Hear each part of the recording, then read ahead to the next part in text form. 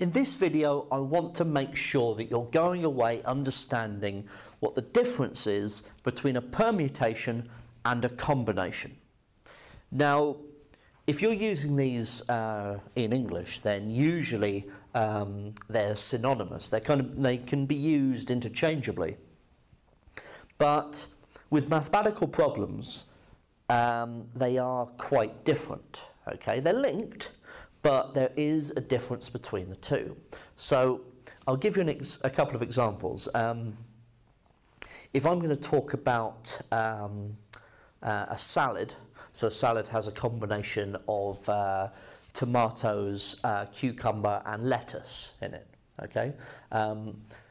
Does the order in which I've described that salad to you actually matter? Okay, could I have said it's tomatoes, cucumbers, lettuce, or lettuce, cucumber, and tomatoes, or lettuce, tomatoes, and cucumbers, or whichever, okay? The fact is that the order in which they're added to the salad, or the way that I describe the salad, doesn't matter. However, if I said the combination to the lock, or the combination to the safe, is 483, okay? If you try to put in the numbers 843 or 384, the safe wouldn't open. And so the actual order for those numbers matters. Now, the definition that we're talking about here is it is a permutation if the order matters. Okay, and a combination if the order does not matter. Okay, so and what's strange about that is that I used the example of a safe. You might have heard of a combination lock. So a combination lock requires you to have the correct code, so like 463 or 483, in the correct order. Okay, but actually that's a permutation. So really, a combination lock should actually be called a permutation lock. Okay, that's one thing to take away from this. But ultimately, we just need to be able to pick out from the problem, does the order matter or not? Okay, so for example, if you're going to need to pick on a football team a striker, a goalie, and a defender rather, then clearly in that case the order is going to matter, okay?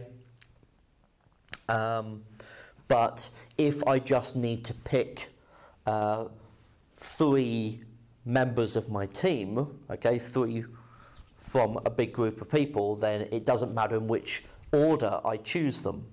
So probably the way that I described that wasn't particularly very good. Let's try it again. So I've got someone who is in goal. So I've got a set of people who are very good at those being goalie. I've got some defenders, and I know who's good at defending. And I've got some strikers I know who's very good at striking. Okay, so the way that I pick those is important. Okay, the order in which I pick them.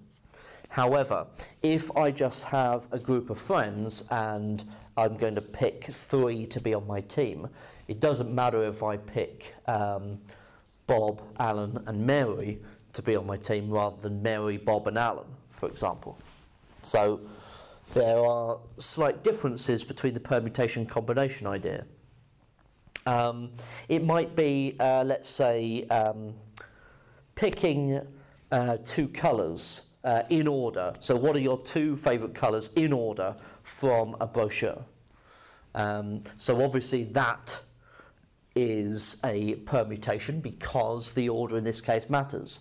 But if I said, oh, you can pick any 2 of your favourite colours from the brochure, then it's a combination, okay, because the order didn't matter.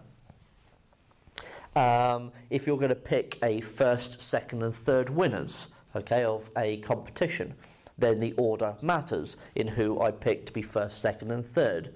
But if I say that there are going to be 3 winners of a prize, then it doesn't matter if I pick in which order I pick those people out. Okay, so there are these key differences, and we've got to read the question very carefully, and it'll become clear how the mathematics changes as we work through several problems in the later videos.